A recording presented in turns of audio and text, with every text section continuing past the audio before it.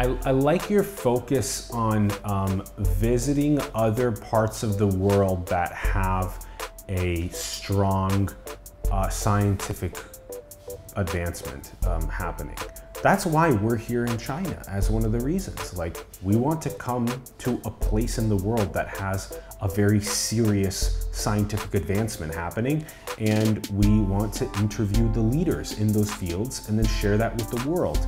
And the USA is a very mixing pot of cultures, so you got to immerse yourself in a very deep diversity of cultures when you were in the US, in LA.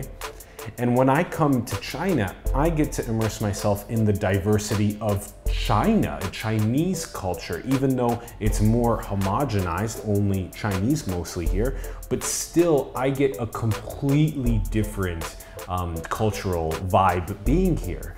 And I think that's really important for trying to bring the world closer together. So you doing your PhD in Caltech, me coming here for interviews and stuff, these types of moves are very important for especially young people to do their interchange, yeah, to interchange and meet the cultures of people, make friends in the different parts of the world.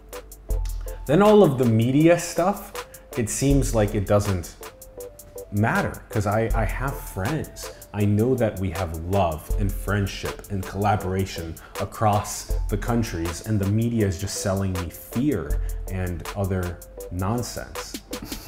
Yeah.